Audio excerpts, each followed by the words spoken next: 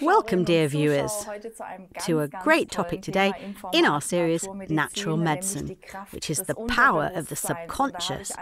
I have a great neuroscientist with me, an expert in this field, who also has wonderful solutions for it and has been offering them for decades now. Josua Kohberg is here today, and we're talking about all the topics that shape the subconscious. Hello, Joshua. Hello. Nice that you are here. I'm very happy. Yeah, me too. Especially when it comes to the subject of the subconscious. I immediately think of this picture of the iceberg where only the little tip peeks out, and underneath we have so much information that we consciously can't fall back on. And they shape our entire behaviour, our everyday life, our conflicts, even conflicts in relationships. Everything is shaped by it. And how did you come to deal with the subconscious? Well, I had a mentor. I think I mentioned it briefly in one of the other episodes, Vera F. Birkenbill, and she actually got me in this direction. I owe it to her that I then studied neuroscience. So that set the whole chain in motion. And the exciting thing for me was that I actually understood that via learning a language back then. So I came to her because I attended a management training course with my first company, where she took part. And then somehow she said in a subordinate clause that anyone who can speak fluently in their mother tongue can speak in any other language. And then I thought, so it has been proven that I'm too stupid to speak English. I came out of school, I don't understand anything, I can't speak anything, and that won't happen either. That was actually my deep inner conviction. And actually, I got to know her personally 2 years later. So we met for a day. I had booked a coaching with her, and that was actually life-changing for me. So something started for me when I understood that pure conscious thinking, I've never dealt with coaching or anything before, that pure conscious thinking is actually the smallest component in our life. When thinking consciously, we're actually talking about 15 millimeters. Processing speed like a slow walk, and that pre-conscious and unconscious level, in comparison, that's 11 kilometers, where we move data at twice the speed of sound. So incredibly fast, incredibly deep. And then, exciting for me, the expansion of what I was able to learn in university is that we actually can't access unconscious programs at all, analytically. So that means there are a lot of coaching methods. I don't want to question it or anything. I just want to say, in fact, any coaching on the preconscious and unconscious level is pointless when I do it analytically. So that means I can't get to the levels without the feeling. And that's interesting for me. A question has crystallized over the last 20 years that I face several times a day. I always ask myself, if something is going weird or going very well, what kind of feeling does it make? And the interesting thing is that there are actually pearl necklaces, so to speak, hanging on a feeling, which then reach back somewhere to the beginning of our life. And if I now, let's say, had a bad experience on my 5th day of life here on Earth, and I don't logically recognize that as a toddler, because I can only feel, I can't think analytically at all, then I'll kind of recharge this feeling over and over and over again. So now, for example, I've experienced something that makes me unable to maintain a relationship in some form. Then I'll experience this over and over again. So maybe first with my brothers and sisters, maybe then at school, maybe with close relatives. Then as a teenager with first contacts with partners. And then this ball is actually getting bigger. And that's the problem. So that means the older I get, the more severe these things become. An example from life now. I had a good friend and her parents had to leave her with her grandma when she was 2 in Romania and came here to work. And she is not able to have a relationship because of this conflict. How do we get there that we can then heal that in us, that we go into this 2-year-old, relive or feel this pain, What kind of methods are there, and how can you work with your technology? Exactly. In the first step, we'd look at a coaching approach. What happened there, so what feeling was created. This can be done relatively easily using kinesiological tests. So, muscle tests. We would ask what she's actually produced for herself. So, her experience. If you were to ask her today analytically now, she would say, yes, my parents, they had to work. Exactly.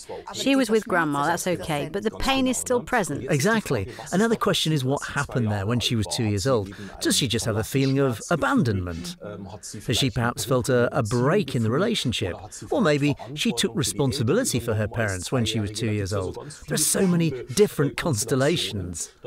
Then we'd actually only find out what is your imprint. So what did you build up in terms of feeling? And we'd approach this feeling also with a coaching technique and would take out this energetic charge. Now I could also go there via the health if I now find out about the person. She has, I don't know, a stroke or something. Can that also be related to this conflict from this 2-year-old? And how can that be? Exactly. You'd then have to make a comparison using the organ theory. That means we have to look, where does she now have a specific disease? So which organ is affected? How is it affected? And from that I can draw a conclusion about the trauma that's behind this stroke, for example. So that's a bit more complex system, but there are professionals who do something like that. We also have them in our company. To decode, great. So that's all relatively easy to do.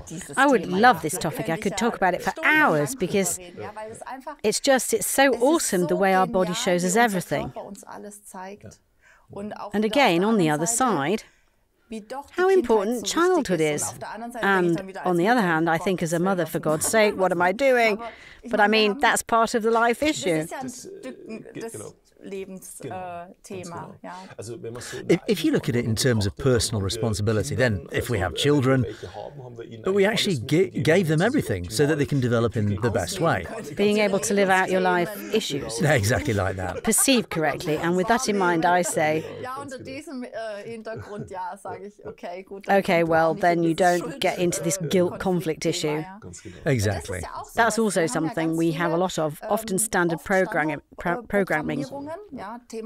The subject of guilt is definitely a collective issue in Germany anyway. Otherwise, we probably wouldn't have been reincarnated here at all. But we also have a big topic, which is finances, money, how we feel about money. And there I also see, in the USA, they ask, how do you make your money? That's cool or awesome or terrific. So there is always, money is something great. That's what people talk about. We don't have that like that. It's always something negative, or you don't do that. What kind of experience do you have when it comes to money? I've had similar experiences, so I also had massive patterns on it. Also very exciting, I was brought up very religiously. My parents are Jehovah's Witnesses, and I left it as a young man. I separated from this religion because it just wasn't coherent for me. But of course I have, and of course I have to say that right away, I have very exciting programming on the negative side. But I have at least as much, if not much more, positive programming. In fact, this idea of Christ, in other words, the New Testament, is excellent. Such high values that are conveyed. On the other hand, we have a lot of fear, guilt programs, and of course, money was also an issue for me. A rich man has a harder time getting into the kingdom of God than a camel getting through the eye of a needle, and such sayings. They're quite tough. But the interesting thing is, if you just take all the programming collectively, one has experienced a family bankruptcy, the second, like me, maybe with some religious background, the third may have been fired at a young age and got into trouble. It doesn't really matter where that comes from. The interesting thing is that we can actually describe unconscious programming very easily. I'll do it with the money. So, if I have a room, we're now here in a studio, there's an air conditioning system that's set up, let's say to 20 degrees. Now, I would open this studio, so the AC is running, I would let fresh air in here. It would be 30 degrees outside, then the room temperature would slowly increase, let's say to 25 degrees. Then I close everything again, then the thermostat ensures I get back to 20 degrees, and it goes in all directions, whether cooled or heated. So if a person has a programming for €2,500 a month, and I now say the extreme example, they win the lottery, then suddenly they have 1 million or 40 million, no matter whatever. Their thermostat is set to €2,500. So the first thing that they would have to do with the money would be to get coaching so that they would deal with 40 million. But of course nobody does that because nobody knows.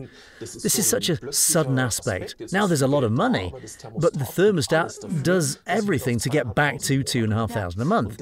And that's fascinating. I can prove that with numbers too. Looking at the lottery millionaires, we know for 99% the money is gone after 2 to 3 years, no matter how much. So that's fascinating, and it actually shows the power of our unconscious level. So our system that we unconsciously live is what guarantees our survival. And if something is added that doesn't fit in, whether that's positive or negative, it will be eliminated because it doesn't seem to serve our concept of survival. Yes, of course, it is now a core issue in finance. I also had a case. It came out in a summary with a man who never got beyond a certain level, that he showed solidarity with his father. He just made it to that point, and beyond that, there was no chance. Frequent topic. Don't get better than your father. Really? Oh yes, quite often. And how do you solve that? So actually, every man you get to know as a woman should tackle this issue. Also the other way around, as a man you would first have to make sure... No, just kidding. It's nice when you do it together. I mean, we both have our experience of relationships, and we are both very interested in the subject, of course. And if you have a partner who is not so convinced, then of course it is difficult. Then it'll get separated too. So that would be an exciting topic for its very own episode. We do that. How couples work, so how type C personalities work. There are very, very fascinating things. Let's do it. I'm all for it. Right away after this one. So if you look at the subject of money and say, OK, I can't be better than my father, then I would actually have to talk to the client. For example, when you say a summary or some form of coaching process where I get that consciously. And then I can actually hand the responsibility back to my father. So I just have to realise he has his life, it's good for him, just as it is. He's the big one, I'm the little one. So, and now I've turned 18 or 20, let's say, now I'm making my own life. Now I decide how my life works, and then I can resolve such a conflict. Okay, if it's spilled over into the second generation, or better said into the third, and the son, let's say, is now 19, realises his father has not resolved the issue with his father, then he just has to deal with the topic. But he also chose this line of ancestors to live through this conflict. Exactly. I also wondered, for a long time, why I ended up with such an extremely religious-oriented family.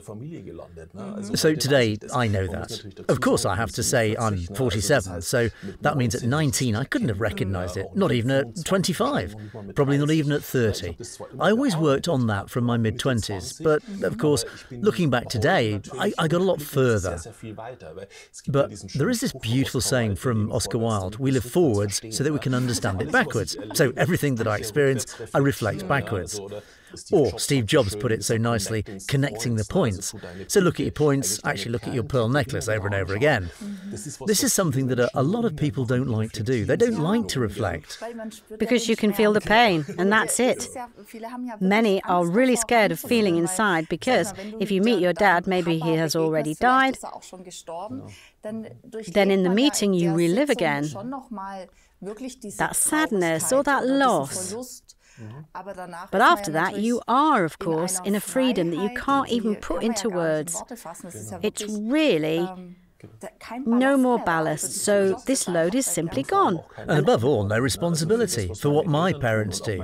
And my parents have no responsibility for me either. But we're adults, and everyone basically solves their issues. Must also come to terms with the decisions. That's logical. So that means when I make decisions, I always pay. So for everything I do in life, I pay, positive or negative. There's such a nice concept with these 7-year rhythms. I don't know if you've heard that before, that life runs in 7-year rhythms. From the age of 49 onwards, you'll have a turnaround, and then you'll either pay back the loans or you'll get payments. So that can't be avoided for anyone. But I can't repay anything for my father or my mother or my children or my wife or receive it for them. This is just actually exclusively my own game. And that's also the point. When we talk about such unconscious processes, it's easy to see there's actually only one approach, that I can change and that it's me. And when I change, when I make myself the best possible person, then suddenly I become more valuable for my wife, for my father, for my mother, for my children, for my brother, for my employees, no matter whom, because I design the best life I can design for myself. And so I describe it as an effect, why it makes sense to bring yourself into the resonance again and again. Especially with women, are there also classic subconscious programs that we now have here in our society that you see again and again? Oh, quite often, of course. There are a lot about relationship issues that men also have in the same way. You have to say that. They just live it out differently. So that's very, very exciting. Well, let me say an intimate relationship is actually the most intimacy we can allow.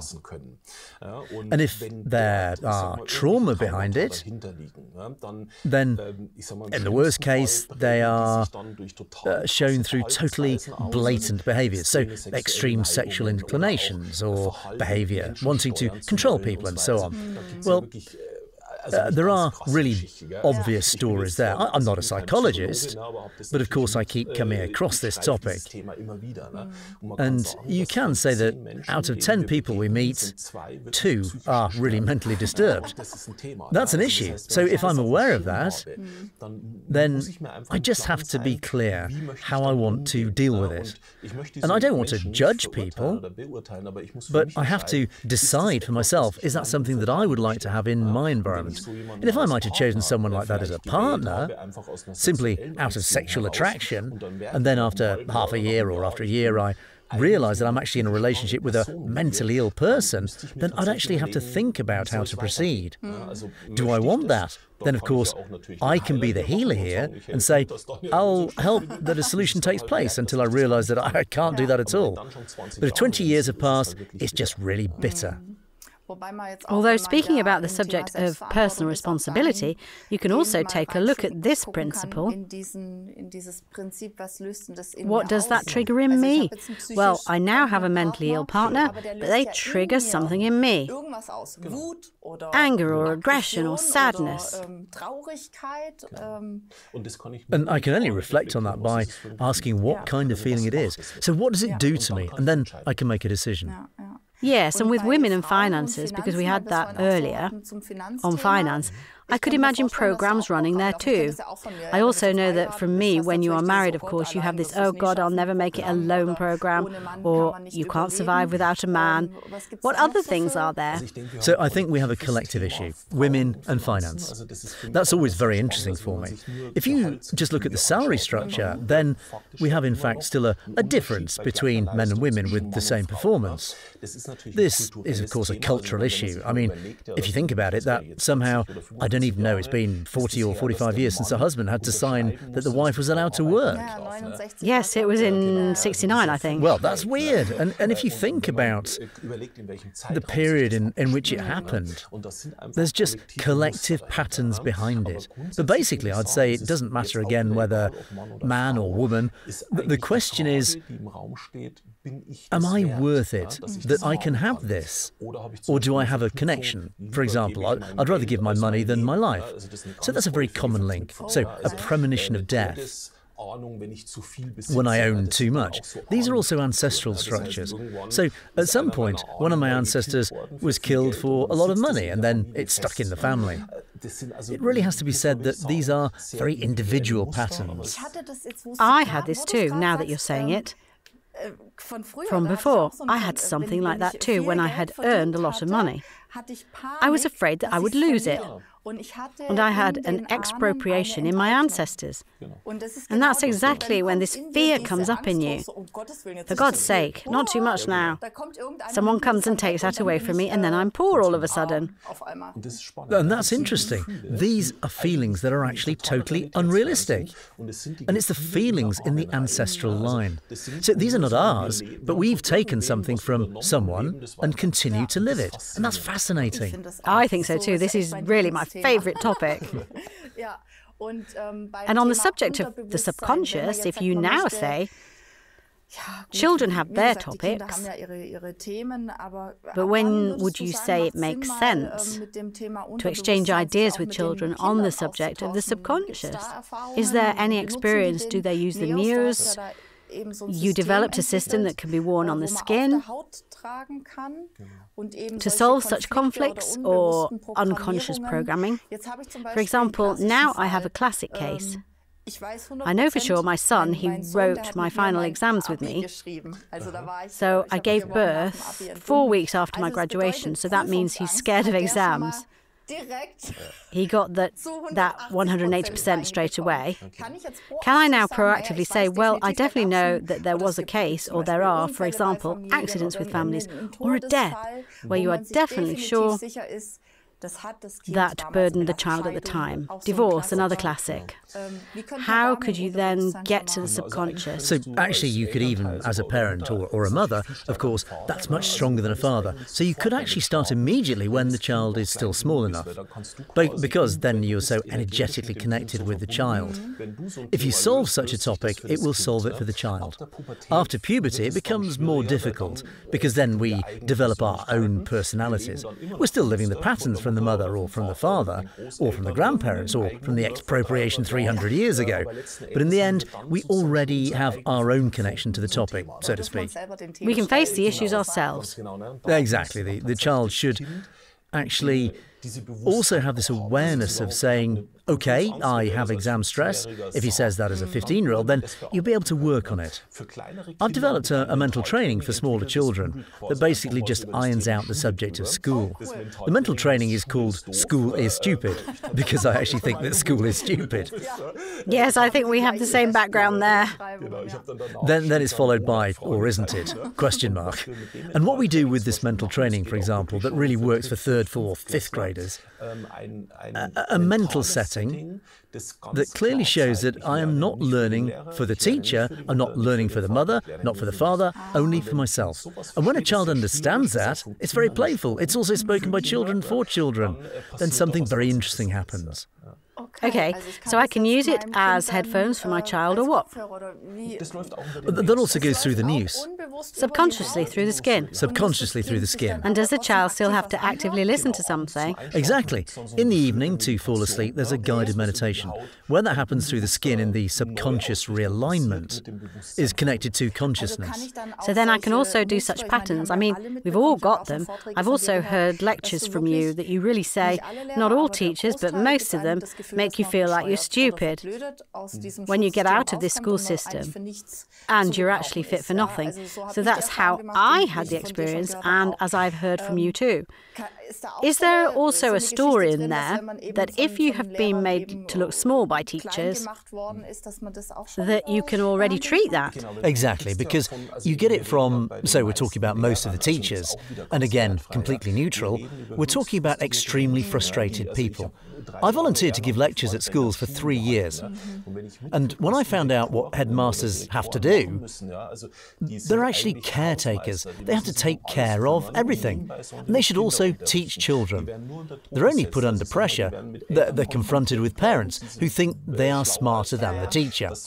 That such a person is frustrated. All children are gifted. Yes, everyone's gifted.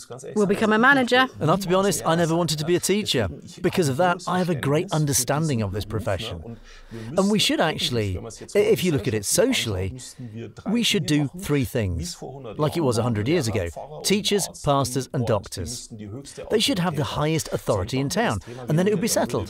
Then neither a parent would chatter stupidly with the teachers, nor would a child dare to behave the way they do. That's why they're in such a field of tension. But of course, out of this we now got programming for children that didn't exist in the past. Because if I have a completely disaffected person as a teacher, what do they convey? It's logical. Then I have a child with programming. And of course, I can solve that. I should solve it if the child becomes aware of it. Oh well, our time is up again. We could still go on for hours, so we will definitely do the topic of children in school. Relationships is also still an issue, but the subconscious has already been a good insight. We can build on that. Thank you, dear Joshua, for being here, and see you soon. See you soon. Dear viewers, you can see here how the subconscious really gets reflected through all life situations, again and again.